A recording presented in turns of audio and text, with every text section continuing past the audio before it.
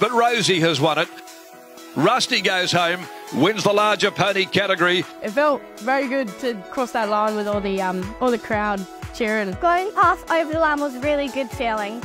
We can't tell you how much fun we've had in WA this week. It's just been an absolute joy. The kids and the ponies were such quality, and we've loved being here. This is Snippets, and we bred her, so she was born on my first birthday. Yeah, I'm wearing the Gay Waterhouse colours. It's really good to wear their colours. This is Lenny. He's very, sparse, and he loves to run.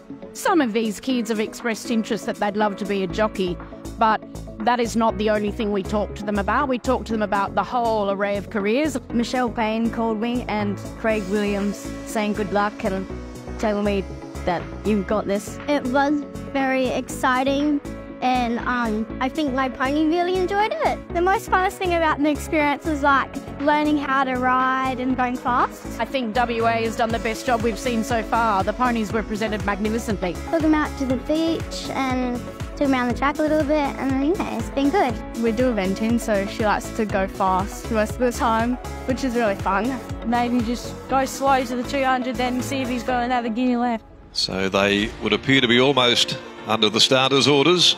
Give them a great roar because they're off. Big moment here.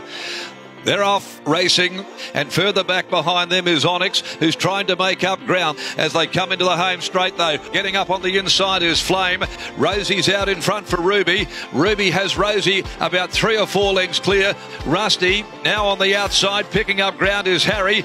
Down the outside running on is Onyx, but Rosie has won it. Coolly ridden. Rusty with ears pricked, and Rusty's going to win it.